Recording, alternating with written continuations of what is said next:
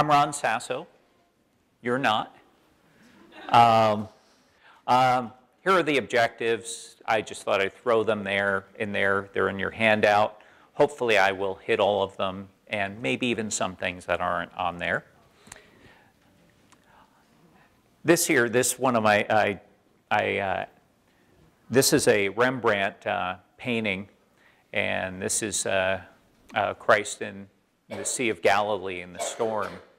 And it's one that I really appreciate, because here everybody is all panicked because everything's going on, and Jesus is just, you know, chilling out back there. He's not worried.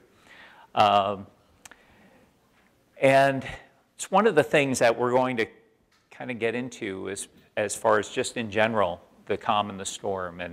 And to me, faith is important. At the same time, I don't want to offend anybody. You know, I believe in higher power is important, and focusing on that at times. But so just wanted to share that. Stress. Stress is one of those things that when the body's stressed, hypothalamus signals autonomic nervous system, pituitary gland, and process of basically hormones are released, typically the stress hormones. That starts this whole chain reaction. And that chain reaction, basically, it affects the body. Now, I want to ask this question just generally. How many of you, when you first were,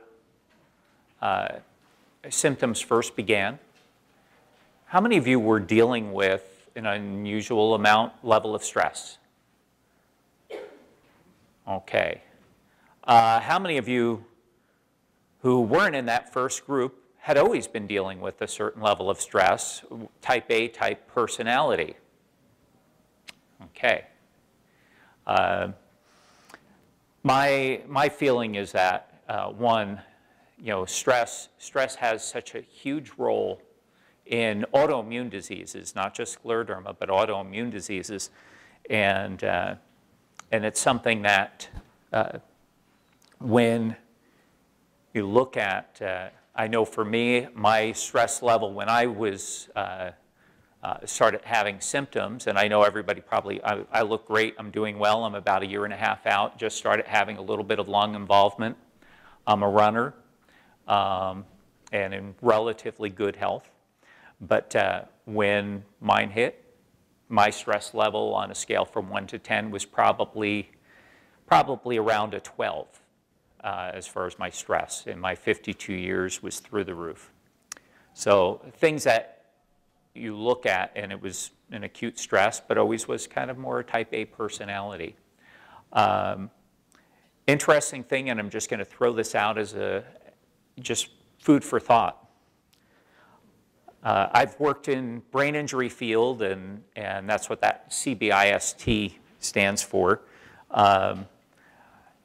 And one of the things because of that, had a lot of crossover with post-traumatic stress disorder. One of the things that I believe is interesting, nobody really has been looking as much at the relationship between the emotional component of autoimmune diseases and how that affects the body. And that's one of the things that, from my standpoint, I think there's a very good likelihood that there is a link, just like post-traumatic stress disorder affects the body, that because of our genetics, everybody's genetics being a little different, autoimmune diseases and stress, well, they come out differently in different people. And even though we've also seen that, for instance, in some families, they say, well, it doesn't seem like there should be a link with certain types of autoimmune diseases because we can't seem to find some of those genetic links, but they seem to run in families. Well, I don't know about you, but if somebody in my family is dealing with a problem and it's not me, it's still my problem, you know? So families a lot of times will share stress. So that's one of the things, just to kind of keep that in the back of your head. I believe it's something that will, over time, I think should be researched a little more. And I'll just throw out one little piece of information. I looked at I'm not a researcher, that's not my forte, but did look at, there was a study done with active duty military that were deployed, and they were looking at incidence rates of autoimmune diseases. And they took active duty who were deployed, and they were looking primarily for dust going to Iraq. And what was interesting, they had two groups. Their control group were the active duty who weren't deployed to Iraq. What they found, one, was that military had a slightly higher incident rate than the general population, which was not really surprising. What was a little surprising was that there was a slightly higher rate for those who were not deployed than those who were deployed. Talking with people in the military field, when you ask a soldier, what's more stressful, being deployed to a military zone or the possibility that you could be deployed at any point? That possibility, that anxiety, that stress, that's much more stressful. So to me, that just further validates that. So, okay, stress in the body. And I'm going to go through this fairly quickly, but what I want you to do is take a look at some of this and how it relates to scleroderma. This is just what stress does to the body. You know, muscles tighten up and can be tightened, lead to headaches, chronic pain, respiratory system. Yeah, that's dangerous there. So I tripped over that before. So respiratory system stress will make you breathe harder, which is particularly bad when you already have a compromised immune system. So in panic attacks, asthma attacks, cardiovascular can cause problems, heart, blood vessels, endocrine, when the body's stressed, hypothalamus, again, the whole fight or flight response, and also sends more glucose to the body. Gastrointestinal, esophagus, you know, you might eat more, eat less, and this is one where it's a little different with scleroderma, but you can experience heartburn, more heartburn, and acid reflux. And then stomach, you know, you'll feel more of the butterflies in the stomach potentially, and more stomach pain you can have with or without ulcers. Bowel affects digestion, what your body will absorb, and it can have diarrhea or constipation. Now, I know nobody has experienced any of these, right? I was going to say, you know, just, yeah, exactly. To me, it's very interesting when you start looking at how stress affects the body, and you could be reading some of this stuff and be thinking, oh, wait, oh, are these scleroderma symptoms? You know, so yeah. Nervous system also has several different divisions. Autonomic nervous system, sympathetic nervous system, and parasympathetic nervous system. Basically, again, with when the body is stressed, it generates signals and the fight or flight response, and the adrenal glands, adrenaline and cortisol, stress hormone, are released. Heart beats faster, respiration rate increase, blood vessels in the arms dilate, digestive processes change, glucose is shot into the bloodstream, basically designed to deal with an emergency, and it's fairly sudden. You know, this type of experience is fairly sudden. But there are also different types of stress. Usually when you have a quick stressor, your body will gradually go back to normal. Now, chronic stress, experienced stressors over a prolonged period of time, creates a drain on the body. So, and that triggers physical reactions. And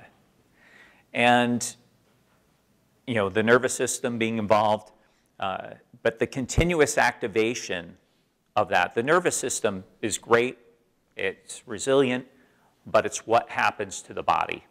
That's the challenge. So types of stress: acute stress, momentary, short-term stress, and I'll get into a few of those. Basically, those things, they come and they go. That fight or flight response. And there again, when we talk about that fight or flight response, that's something that you don't have to be in a fight and you don't have to be running.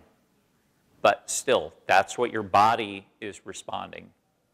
And then chronic stress over a prolonged period of time, that creates more problems for the body. And just having those systems, you know, going, constantly going, it really does take a toll. Increases the risk for hypertension, heart attack, stroke. Okay. Yes? Does that make your nods worse? Yes. And there are... Chronic stress. Hmm? Chronic stress. Chronic stress can, and acute stress can. And one of the things that I want to cover, too, thank you for your question, because Does it affect the blood flow? the Raynaud's. Yeah. Worse? Now, here's the thing. You know, with the autoimmune disease, with the Raynaud's, with that, your body's system is still compromised, it's still affected. Medically, that's still there, that's still happening. You know, if you manage your stress perfectly, you still have that underlying condition. It doesn't go away. I'm not saying that you can get rid of it, but what I'm saying is you can minimize it. And you can, ideally, you're going to limit those flare-ups. Now, in acute stress, sandwich police, I'm sorry, I just love this. But here, I had an example of a stressor that I had. I was driving, and I didn't have a picture of the police car that pulled me over, but needless to say, I was going a little fast. I was going up to my church to see my pastor who was giving his last sermon. He was dying of cancer and pretty much knew it was going to be his last sermon, which it was. Because I was having some stomach issues that morning, I was running a little late. So I'm driving a little faster. I get pulled over. I'm suddenly totally overwhelmed because on the one hand, here I am, and this was in my first year of after being diagnosed. So I'm still overwhelmed. I'm thinking, okay, about my pastor. He's dying. I'm thinking, hey, I might be in the same boat. I want to be there.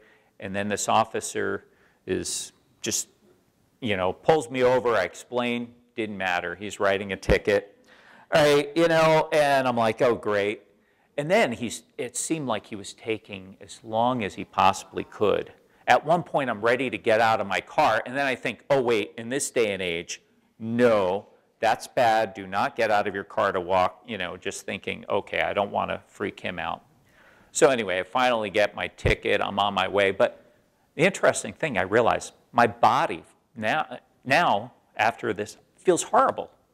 I'm suddenly feeling 10 times worse because I wasn't in the moment handling that stress. That stress was taking over for my body, you know, and that's one of the things that those unexpected stressors, those are also ones that we have to deal with, you know, and that's one of the challenges. And if you think if you're just driving along and say you had a sandwich and you're eating and you get pulled over by the sandwich police and they're trying to confiscate your sandwich, you know, that would be stressful. But yeah, you just, to keep this in mind that stressors can happen, all different types. But that would be a good example of an acute stress. Now, also, stress does affect male and female reproductive systems. And I know there aren't a lot of guys in here, but you know, this is something most people are pretty aware of. And pretty much almost all the body systems act and react to stress. So now, scleroderma, is that stressful? I mean, having a chronic disease is stressful. So it's interesting because you have chronic stress and a chronic disease, and that causes stress. Now, too much stress, obviously, bad thing. So big thing is not to panic. And as you can see, there were a few shots at Santa, you know, but he did okay. At least in this picture. There is another picture, but I didn't include that in this show. Anyway, yeah, my kids wanted to play with the Santa they had. Okay, one of the tools, looking at just as an idea, that when it comes to trying to figure out your stress level and how you're doing, sometimes trying to find something that is a little more objective way of dealing with it. For instance, you know, a SUDS scale, and SUDS scale is something that was developed by Joseph L.P.C. It's been around for a while. The D is usually distress or disturbance. It's been used for anxiety more. But I look at it, I changed the D in my head to discomfort. So the score is 0 to 10, and 10 being horrible. And kind of like when you go to the doctor sometimes, what's your pain level? 0 to 10. You know, and you really don't want to have a 10. You know, it's not like, oh, 10 is really good. But in this case, it's one of those where you can, during the course of a day, be thinking, okay, what's my stress level? Where am I at? Am I at a 2? Or am I at a 7? And there's a big difference. One of the things I've started doing is each day I'm recording a score for myself. Now, the scores are very subjective. They're still what you are feeling and how you're feeling on a given day. And during the course of the day, that will change.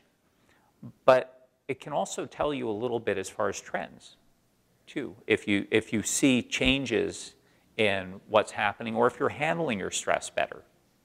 So, but I use it for my body as well, in thinking about my discomfort.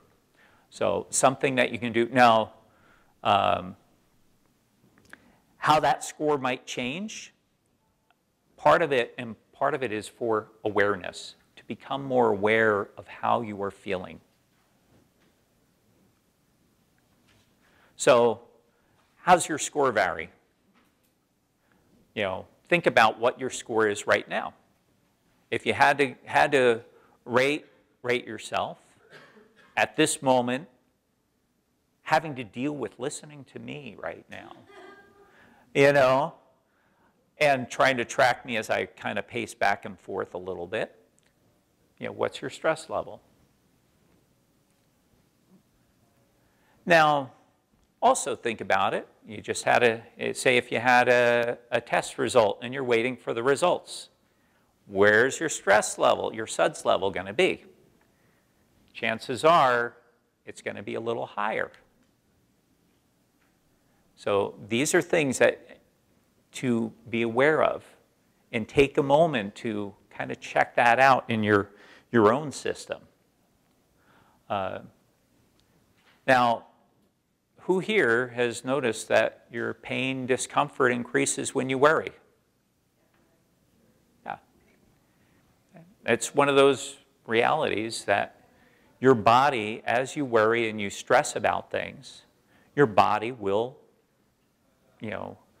be more uncomfortable. So,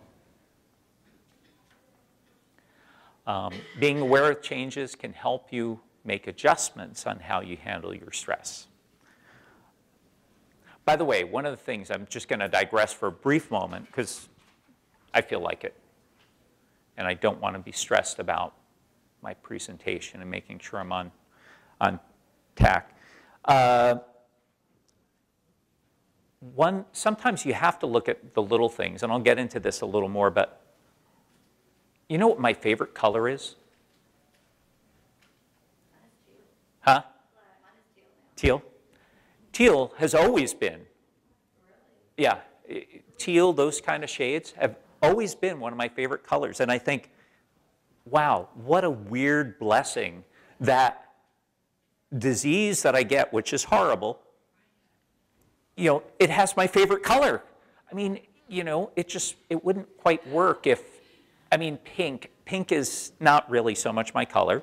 There's certain colors that just wouldn't work, but I like, yeah. Anyway, just sometimes the little things in life. But, so, sorry, I felt like digressing. Now, adjusting to your situation sometimes and being aware of it. And by the way, everybody knows where the real cat is? Okay. Yeah. Yeah. My daughter had a pretty serious collection of stuffed animals. Huh? Yeah. Yes, and that's one of my cats in there that is just kind of buried in there, and I couldn't resist taking the picture. So, yeah. So, but sometimes you have to adapt to your situation and adjust a little differently. So, mindfulness. Okay. What is mindfulness?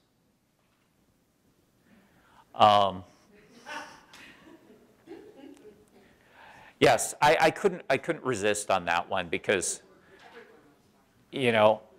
I'm one of those people. I'm not a fan of things that sound new age. Mindfulness, when I first heard the term, I was like, wanted to vomit. I'm like, oh, it just sounds so, eh. Well, mindfulness is a little different than that, even though I love that slide. It just kind of fits. Being aware of something, having a state of consciousness, or this is actually really what we're looking for, achieving one's focus of awareness on the present moment while calmly acknowledging and accepting your feelings, thoughts, bodily sensations. Now, how many of you, and I'm figuring probably most of you, have at various times you suddenly feel some discomfort and you think, oh no, is this going to be, things are going to get worse? Yeah. Well, very early on, that was one of the first things I started thinking. I'm like, okay, I'd have something, you start feeling like, okay, this is the sign things are going to get worse. And then I start thinking, wait a second, whoa, whoa, whoa, whoa. Now, I used to work with people dealing with stress and worked on relaxation techniques and so forth. And I start thinking, when you start thinking, oh, this is going to get worse, you're basically telling your body, hey, yeah, come on. Yep, this is what I'm expecting. So go ahead, show it to me. Now, instead, with mindfulness, the idea is, okay, that's an interesting sensation. Yeah, that's kind of unusual, but it's almost you're taking yourself out of the situation of that's you. It's still you. You're still aware of it. You want to be aware of changes in your body as they happen, but not be worrying about them. Not from the sense of, oh, what's going to happen? Oh, my. And yes, if you have a change in your body and something's happening, yes, you want to talk to your doctor. You want to do that. But, okay, who has had worry actually improve their condition on anything? No. Worry is basically our body systems just kind of making us more aware of a problem, but it doesn't improve our body. So mindfulness, some of the key thoughts: remain calm. You don't want to stress out. You want to remain calm and be aware of your situation. Look at your situation objectively. So that's part of it. And consider bodily changes as something happening, not just something happening to you. Now, for instance, with being pulled over by a police officer, now, if I was in that moment and using mindfulness, I would be thinking, yes, this is inconvenient. Okay. I am likely going to be late. And you try to objectively think, well, I believe they are videotaping that session and so forth, and think, okay, it was his last sermon. I will still be seeing that. I'll get there. I will be late, but that's okay. And yes, I'll have an expensive speeding ticket. But also being aware that how your body reacts, what it's feeling. And review those different sensations objectively. Now, when you're reviewing your bodily sensations as they happen, you can implement different techniques to start diminishing your stress. Meditation. Okay. Now, some people will use music and listen and kind of close their eyes and just relax and drift off, whatever it may be. You might focus on an object, listening to waves, whatever it may be. Yes? Sure. When you were talking about fight or flight, there is often an idea that there's also a third one called freezing, where a person stays stagnant wherever they are. When you're in that type of mode, wherever you are, you're progressive or non-progressive, how do you move out of that stagnant state? Oh. What are your thoughts? Okay. What impact on the body? How do you move out of the, from the fight or flight to? Well, I mean, the reception is that there's, you have your fight or flight, but there's actually a third one that's where people freeze. Mm-hmm. In fight or flight situations, like a person's running at you, you freeze. Yeah. You don't do anything. Yeah. So what do you do when you're in that stagnant state? Well, your body is still reacting. Your body, all those, your systems, your body is still doing damage in some way to the system. So part of that, if you were in a freezing, you still want to get your body out of that fight or flight freezing system, state. You want to get yourself to a point where, and here's the thing, when fight or flight happens, you've got your amygdala is kicking in, which is a very primitive part of the brain. And that's part of it, that fight or flight, or if you're freezing, it's all emotional. And it's emotional overload. What you're not using is your executive functioning. you're not using your higher level in your brain to start deciphering what's really going on. And so if you take an actual situation of fight or flight, you know, where somebody's coming at a person and they've got a knife and they're, you know, either they're running away or they're going to fight or they're freezing, well, chances are they're overloaded.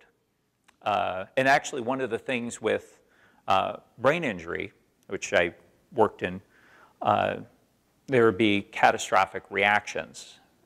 And that's something I used to present on quite a bit, where a person would be overloaded. And sometimes a person could blow up, get angry, or they shut down and they freeze. And just basically lights on, nobody's home, no information's getting in. Yeah, that happened to my daughter last year. At the last conference, we were in an accident on a trolley, and she was in shock. Everything shut down. She could not handle stress very well at all at that time with everything going on. Since then, she's learned techniques, so that's why I'm here to help her learn more. But it does happen, but you can help improve yourself. So, but she did have a brain injury previously as well. But so it's hard to say if it was the Scleroderma stress related or the combination. But. Well, and I'm going to say one of the things, yeah. One of the things that I've seen on some message boards too, and that a lot of times people will start saying, "Oh, hey, I think my cognitive functioning being affected by the scleroderma." Well, there's not much out there that really indicates that. But what I will say, as somebody who worked in brain injury, who's been diagnosed with systemic scleroderma, that my first year, I knew I was moderately depressed, just dealing with it. Cognitively, was I as sharp? Well, depression and also anxiety will affect how sharp you are. If your brain is busy trying to process other information, you're in overload. You're not going to be in that moment. You're not going to be focused on the here and now, because you're trying to think of all these different things, the what ifs. You're not focused on the moment. And that's one of the challenges. So, in a fight or flight, yeah, you're in that moment, but whether or not your executive functioning is thinking through the situation of, what can I do? I've got this person coming at me with a knife. What do I do?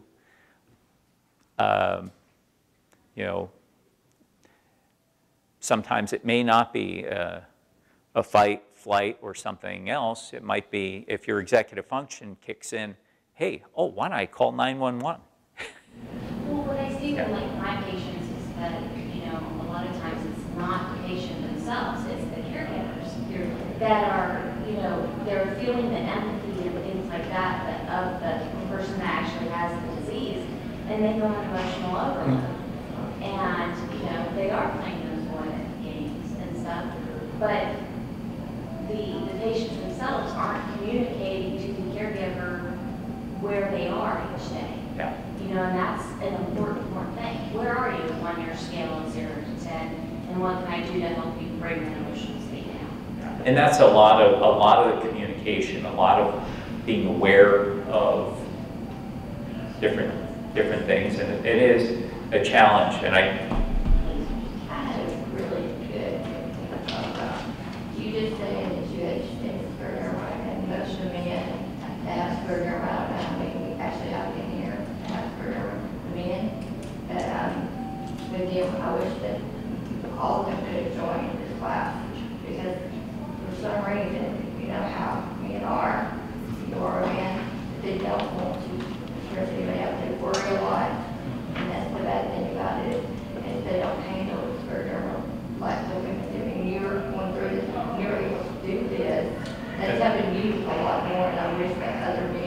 to be a part of this too, because I've had so many, and it's really hard, they're just stuck to away from their doctor. It's a different mindset. Yeah, and I wish they could all be that as well as us with, you know, it's sad to me too, as soon as I see a male who doesn't even want to even dress, and even ask her, he doesn't want somebody worrying and distressing him. And that. Check one, check one. Doctor, if you can repeat the question just briefly, then the people on the video will be able to understand what your please. Yes, thank you. But yeah, actually, that was one of the things as far as dealing with men and scleroderma, and typically a lot of times men are not as willing to address the problem. Usually it's more, okay, you tough things out. And I will say, initially, before I knew what I was dealing with, I'm a runner. I still am. I ran this morning. Saw a coyote, on my run. I was going to say maybe somebody had lost their dog, but there were no tags on it. I wanted to get a picture of it, but I couldn't. I think I might have gotten a tail or something. It was running off. But to me, I was still dealing with pain. I was running about, I had trimmed my mileage to maybe 3 miles. I had to run in the afternoon because my joints were inflamed, and I didn't realize what I had, and I'm like, okay, is this a running injury? It didn't feel like it, but, and I'd be like, okay, 3 miles, excruciating pain, that's about all I could do. But also I've run marathons before, so my pain tolerance is pretty good. So, but I know I want to make sure I cover more stuff that I've got in here, and I will, and this way I'll stay like forever to answer questions afterwards too, just so you know. But okay, meditation, visualization, one of the things that you can do as well to relax. And give you a little sample of visualization. If I just say, okay, close your eyes and imagine yourself, you're on a warm beach with ocean waves in the background. Your body feels nice and comfortably warm. You hear those waves, maybe a bird in the background, and you feel at peace. Your body doesn't feel cold in any way, shape, or form. You're comfortable. You feel the sun. And it's a beautiful day. Okay, that's just a brief sample. You can open your eyes again. But you can take yourself to any place where you're comfortable in your mind. And you can create, if you have a place that you know you enjoy, imagine being there. But when you imagine and you visualize that, visualize yourself healthy. Visualize yourself doing well. Don't just, you visualize yourself as you are struggling on a given day. You visualize yourself better. Because there's a lot to be said about the power of positive thinking and the body and how that affects the body in much the same way as stress will affect the body in a negative way. Progressive muscle relaxation. Basically, that's one where you start tightening up muscles, and you can go basically from your toes, work your way up, and you hold it for a few seconds, let it go, hold it, a few seconds, let it go, and gradually that will help some people relax. Yoga. I don't know if anybody has done the yoga in the morning. Okay. Yoga is one of those things I should do. I have not done. But it's on my list of things to do. My level of flexibility is kind of amazing. No, I won't even do this. I was going to bend down to try to touch my toes, but I can touch my toes. You want to see? Okay. That's about the extent of it. If I go this way, that's about as good as I get. But from the time I was about 12 years old, I couldn't touch my toes. So, but I'm a runner, so I think I've got a lot of scar tissue in the back of my legs, so I can bend my legs the other way better, but still not flexible. So, yoga, very, very good, and also can be good for relaxation. Now, this is my favorite, deep breathing. Probably because, one, it's simple. You can do it anywhere, absolutely anywhere. And you can see results. One of the, Yogi, the bear. Couldn't resist throwing that in there. But deep breathing, big thing is it can be done anywhere, including a job interview.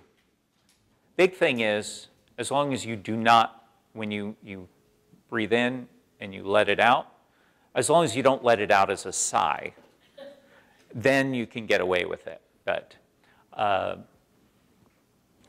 one of the things I used to do is when I was first trying to figure out a little bit more of body, I would go to Walmart. I didn't have a blood pressure cuff at this time. This is going back quite a few years. And I'd go to Walmart, which is stressful anyway, and I'd go check my blood pressure. And then what I would do would be trying to lower my blood pressure. Just start doing deep breathing. And basically, when you do that, you're getting biofeedback with your blood pressure. And yeah, you have to wait some time to do it again and lower it, but that's one of the things. I had a fun experience several years ago. Had a psychiatrist was showing some system that worked with EEGs and handling stress, and would have a balloon. And basically, if you were handling your stress well, the balloon would fly, and if you were under stress, it would crash. And he said, okay, who's having a lot of stress? And at that time, this pre-Scleroderma, but I was having a bad day. It was very stressful. I went up. I said, sure, me, okay. Hooks me up, and balloon's flying fine. He says, you're doing really well. And I said, oh, am I supposed to focus on my stress? He said, yeah, well, why don't you try that? I crashed the balloon almost instantaneously. But that's also one of the challenges, though. Sometimes we can, that being aware of stress, and sometimes you can put stress out here, but it's still affecting you. You really have to be more neutral, and that's probably one of the things I've learned a little more having autoimmune disease, so scleroderma. Now, one of the things, too, with the deep breathing, it gets oxygen to your brain, which kind of kickstarts your executive functioning in your frontal lobes. It stimulates your autonomic nervous system, which lowers your blood pressure. So, and here's an example of some deep breathing. This COPD foundation, breathe in through your nose as if you're smelling something for 2 seconds. Pucker your lips as though you're blowing out candles on a birthday cake. Breathe out slowly through pursed lips 2 to 3 times. As long as you breathe in, repeat, repeat, repeat. The more you do that deep breathing exercise, and I do it I'll just keep doing long, deep breath in, slow out, and while doing that, I also will think I'm relaxing. As I'm blowing out, I'll be thinking I'm blowing out the stress. That's coming out. I'm just... Sometimes you have to do that, and it can help. Now, exercise.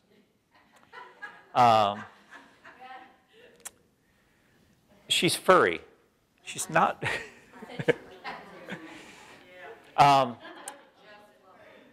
yeah. Yeah, I wasn't able to use my treadmill that day. Yes. I'm a big fan of exercise. Now, I know not everybody can exercise, but moving as much as you can is important. Some things that, and there are two things I'm going to throw out. Sometimes I think as I go, so I apologize. One of the things that you have to, talk to your doctor, see what you can do, what you're able to do. Try to move as much as you can. And as you keep doing that, set your goal.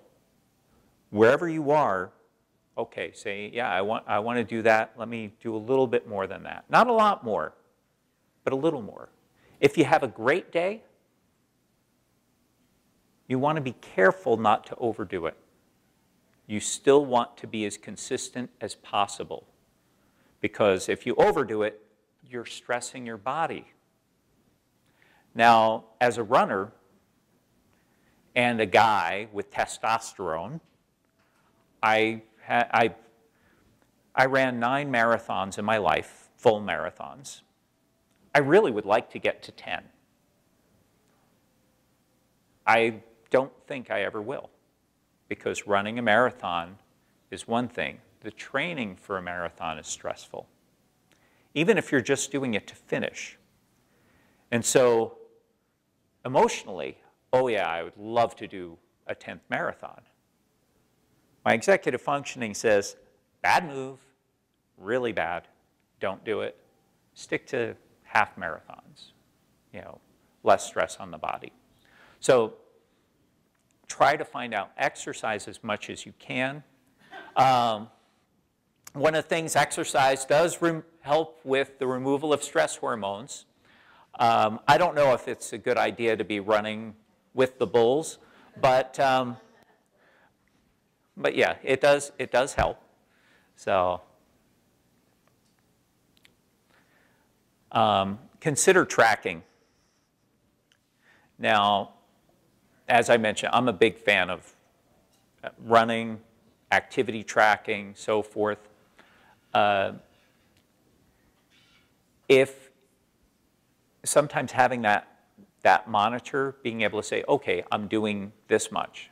Can I keep doing this, or can I do a little bit more? I believe it helps. For me, now, I'm very fortunate. I'm doing well. This is kind of what I did over a 12-month span. There's a lot of steps, a lot of miles, but also that was me healthy. Now, I don't have the couple months prior to that. Just I didn't think about taking a picture of that, but there was a pretty significant drop when I initially was diagnosed and had issues. But one thing that why this is up here is, if you notice, yeah, there's some bumps and so forth, pretty consistent. I have a high level of activity, but I try to keep it consistent. I try not to do too much, try not to do too little. Consistency, because also the more consistent you are with your body, the less stress it's under.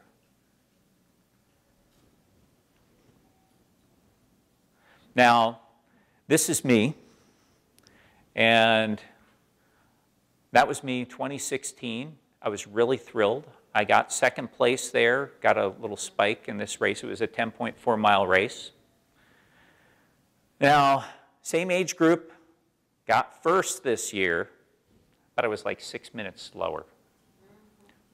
But it was hotter, and then I had to think about it. I'm like, you know, the good thing was it was hot, and there were a lot of people who were smarter and stayed home and didn't run. That's why I got first. But one of the things I also learned, even competing, when I talk about listening to the body, is even for me, very competitive. I ran a half marathon where before I was diagnosed, I had run a half marathon about hour 45 minutes, just under that, which is really good, just under an 8-minute pace. And when I was diagnosed and had issues, I thought there's no way I'm ever going to be faster than I was. And I had about a 6-week span where I had very little symptoms at all. Like my muscles weren't getting tight or anything. I was like, wow, this is weird. And I trained, and I felt good. And then I thought, okay, I'm going to try and break 1 hour, 40 minutes for a half marathon. I went up to this race, and I'm like, okay, I think I can do this. I think I've got the training underneath me. I think I can do this. And there's part of me, I'm thinking this could be my last chance at this. The gun goes off. By about mile 3 or 4, I'm thinking I should drop because my body felt so horrible. And I made the decision not to drop. Instead, I thought, I'm going to tough this thing out. I'm going to run this because this may be the last time I get a chance to do it. That was the testosterone thing. I didn't break 140. It was like 140 and 51 seconds. So it was close to my goal. But I worked 10 times harder than I ever would have. Then I talked to a couple runners that I went up with. I said, how was I this morning? Did I seem stressed? Oh, yeah. I got some external feedback. And both were saying, oh, yeah, you were very stressed. You were, because I wanted to hit a goal. I wanted to hit a goal and wanted to push myself. And as a result,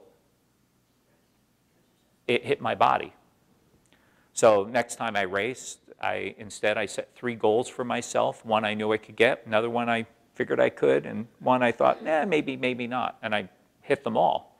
But I also wasn't locked in. I didn't care what my time was. It just being more mindful, just what is. And you let it go. You don't try not to let yourself stress about too much. And it's a hard thing, but you can do it. So, other thing, do not take life too seriously. You know. By the way, that's my therapy cat. I refer to her as my therapy cat. Yeah, she's very, very weird, and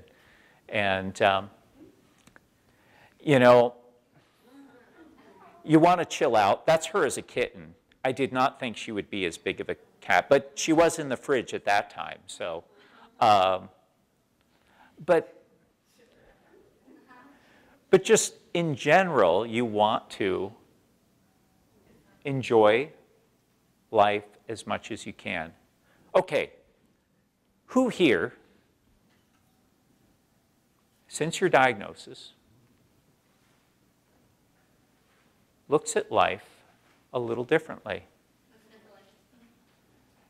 I mean, I know for me, when it rains, I'm smelling the rain.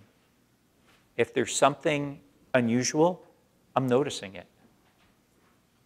And sometimes those are things that, even though you may not feel good a given day, you try to experience the simple joys in life as you can. Take more in the beauty of life. Huh? You accept the more beautiful of life. Look at life a lot better. Yeah. Be more beautiful. Yeah. And that's, yeah. optimism is so much more important as far as how you view life. You know, again, enjoying the little things in life. I don't know, how many of you have seen white squirrels? Okay. Yeah.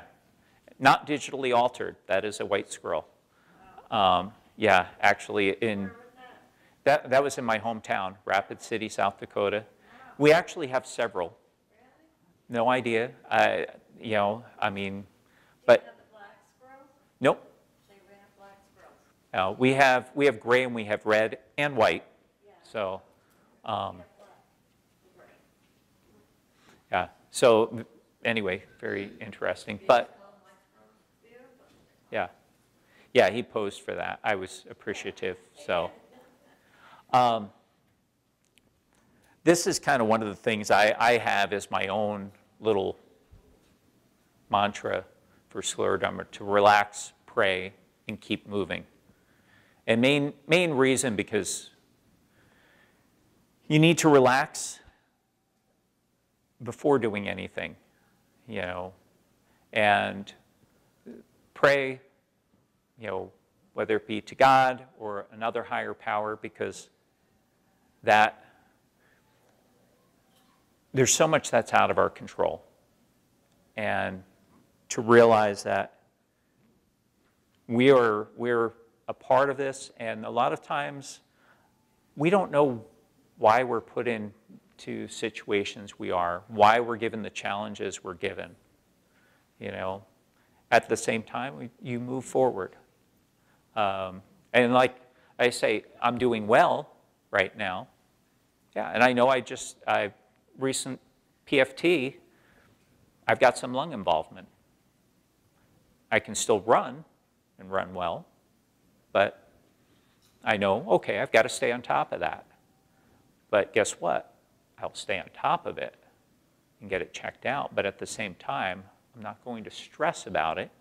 Just do something about it, and hey, it will happen. And keep moving.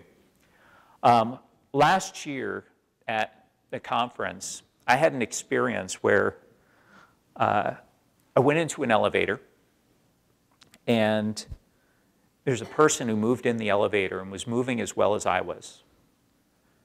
And at that point, I was only maybe 6 months in, but was fortunate. And I said, patient, presenter. They're like, patient, okay. What are you doing? And you know, what do you have? And they said, systemic, 20-something years. I'm like, what are you doing? Floor stops. She goes to get out. She says, just keep moving, and just drifted off. I still have no idea whether or not that was a real person or whether or not it was an angel sent, you know, because I didn't see her again, you know. But to me, that's one of the things I know. When I get up in the morning, I'm stiff. My joints crack. My wife sometimes will say, oh, you move too much, you know, you're running too much. I'm like, no, I feel better after I run. I feel better when I'm moving. It's when I sit that it's hard. And so keep that in mind, to keep moving and know that there's a purpose in life. So, questions? Yes.